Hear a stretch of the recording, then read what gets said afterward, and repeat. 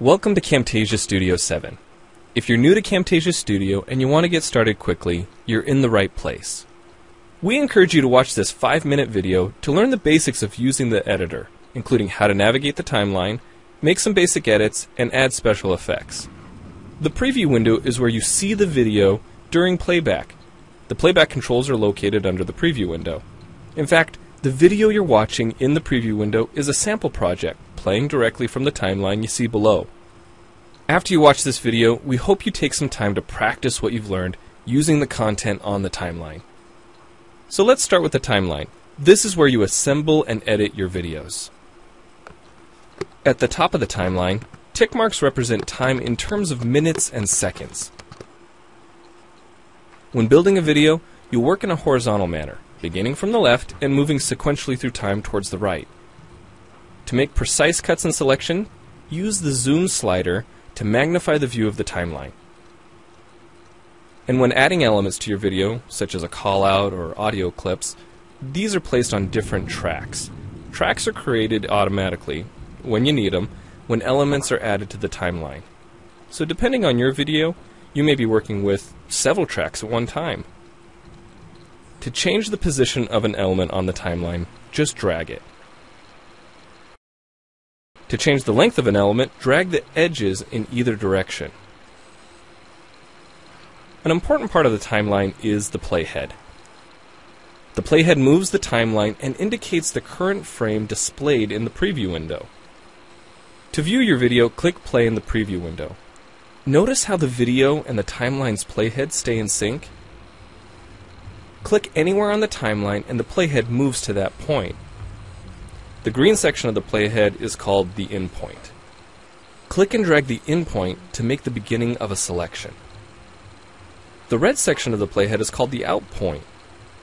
Just click and drag the out point to make the end of a selection. To bring the sections of the playhead back together, double-click the gray playhead.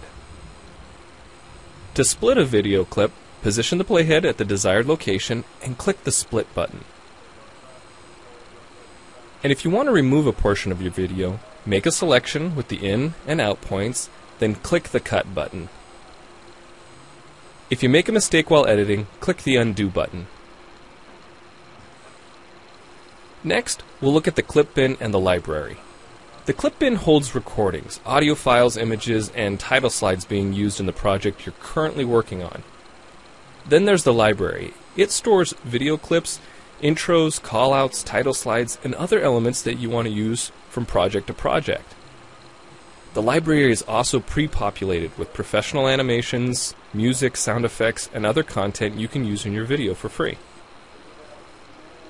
To add your own clips or video sequences to the library, make a selection on the timeline, right-click, and choose Add to Library. To include clips and other elements in your video, drag them from the clip bin or library and drop them onto the timeline. The tabs located above the timeline are task pages used for adding and editing special effects. You can add callouts to emphasize a key point. You can insert a transition between clips for a professional look.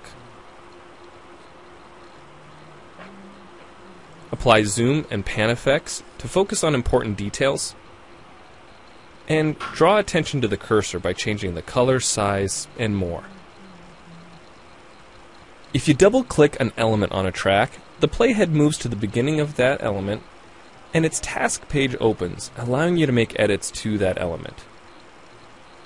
So we've shown you a few ways you can navigate and edit your video, but how do you get content into your video?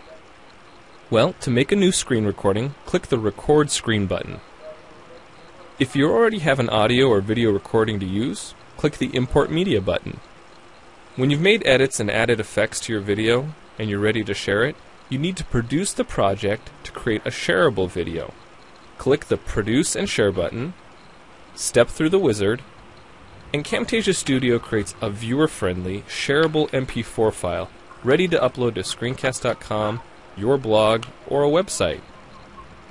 Well, it's time for you to try Camtasia Studio out for yourself using the content on the timeline. The help file in Camtasia Studio will help you use each of the Camtasia Studio features and applications. The Learning Center on TechSmith.com has in-depth video tutorials and other sample projects to download and practice with. So we hope you enjoy Camtasia Studio. And happy screencasting!